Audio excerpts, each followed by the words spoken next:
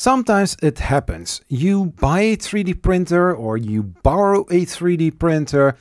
Somewhere you will get a 3D printer because you like 3D printing. You have a hobby where you require to print some 3D models and you get stuck. You have a 3D printer that something like this happens. Well, how to solve that? In this video, I'm going to help somebody out with her Anet A6. Here are Zachary's 3D prints. Hello, this is Zachary and welcome to this video. Just a little side note before I'm going to start with this video. This video was made with my iPhone, not full recordings of anything whatsoever, because I'm a little bit shy when recording in public. So hey, this is my little secret. Now you know, now it's out there. But anyways, I made with my phone some little short moments of me solving the issue. And I also talk you over what I exactly did during the issue solving.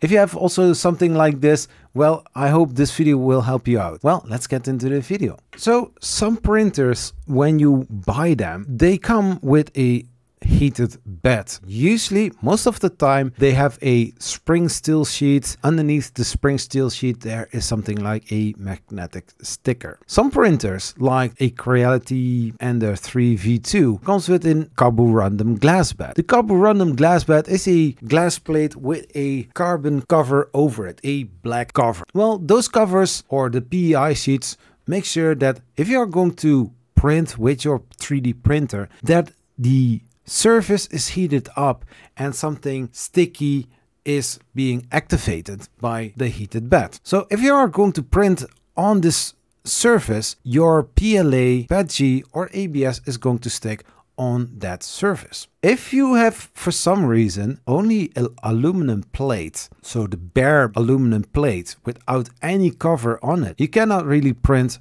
on that surface.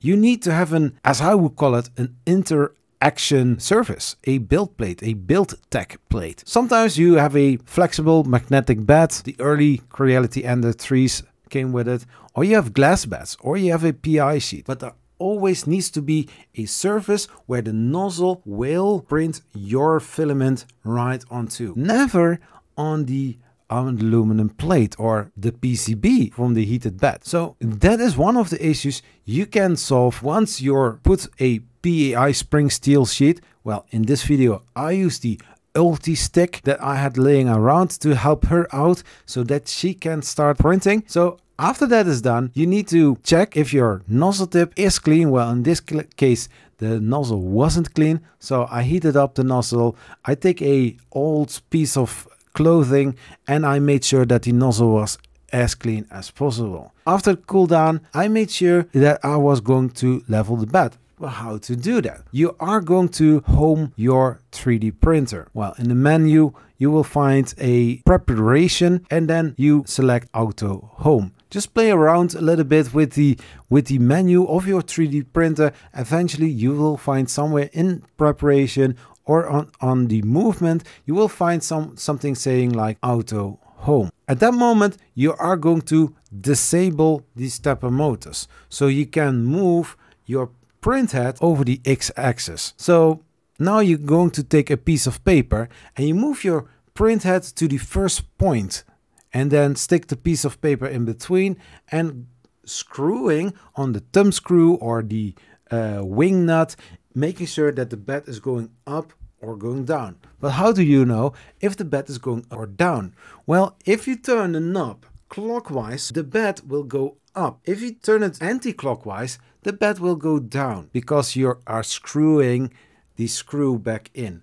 Little tip. Once that is done, you take a piece of paper, something like this, you stick it in between, and if you feel some little friction, yeah, and the piece of paper doesn't rip, then you're good.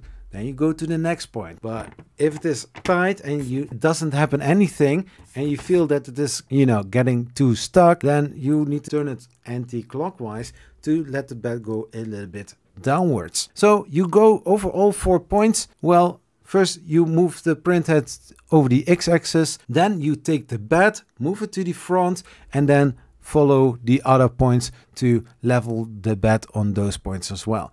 Once that is done, you're going to heat up the printer and do the same leveling one more time again, making sure that everywhere the piece of paper has a little bit friction between the nozzle and the bed. So some other issues that I saw on this 3D printer was that the 5015 parts cooling fan didn't have any fan duct. So I went to Thingiverse and I was looking for one that could fit the need. But since this was an Anet A6, I was looking for it, and there were so many mods, so many different kind of fan ducts. I just took one that was way too long. So in Cura, I did a reslicing of the parts cooling fan that the Z height was around the 22-25 millimeters. We only scaled it down on the Z axis, not on the X and not on the Y axis. Then we printed it again, and then we fitted it, and it fits nicely, no glue needed, and we had some parts cooling for printing. So after the installation of the parts cooling fan duct, well, we did some printing and some nice things came out of it. If you're still watching this video, thank you, you are amazing. On the end card there are some recommended videos worth watching. If you want to support this channel, there are some ways to support this channel. One is over the YouTube channel memberships or on Patreon. You can also support this channel just one time via the thanks button. And if you don't want to spend any money on this channel, hey, you can also like this video, subscribe if you are brand new, and share this video on social media if you would like. Hey, thank you, and I will see you next time. Peace. Bye-bye. Hi, I'm Anna. I'm Zachary 3D Print's assistant for his YouTube channel. If you are not subscribed, subscribe now to get awesome videos every week. You can also follow him on Twitter, Zachary_Bergen.